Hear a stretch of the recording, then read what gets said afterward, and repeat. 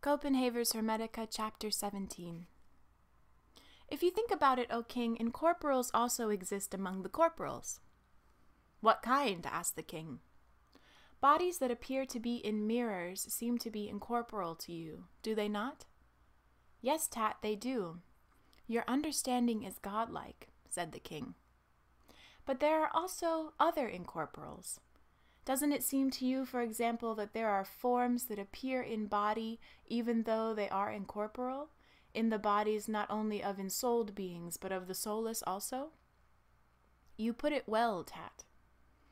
Thus there are reflections of the incorporals in corporals, and of corporals in the incorporals, from the sensible to the intelligible cosmos, that is, and from the intelligible to the sensible. Therefore, my king, adore the statues, because they too possess forms from the intelligible cosmos. Rising, the king then said, It is time that I attend to my guest, O prophet. Tomorrow we shall theologize further. End of chapter 17.